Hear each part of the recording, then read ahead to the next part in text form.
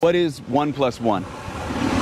I mean, What is because it? we've been told it's 2, it's 2. Okay, it's 2, right? Yeah, It's not layman 3. Terms, yeah. Okay, did you see it? I mean, only because I allowed myself to believe it. No, it's an abstract truth outside of you and me. 1 apple plus 1 apple doesn't equal 5 apples. No. Doesn't matter what you believe, it's a certainty, but you can't see that.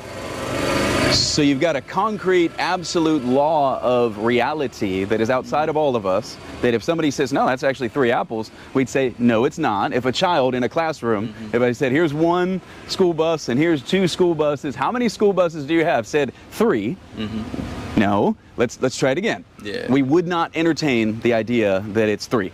No, that's a, But we can't see it. concrete rule that we've created to understand our reality. So you don't have to see it. And we can have concrete, absolute realities that we are all subject to. Yeah. And I'm saying Christianity is one of them. Okay? Yeah, yeah.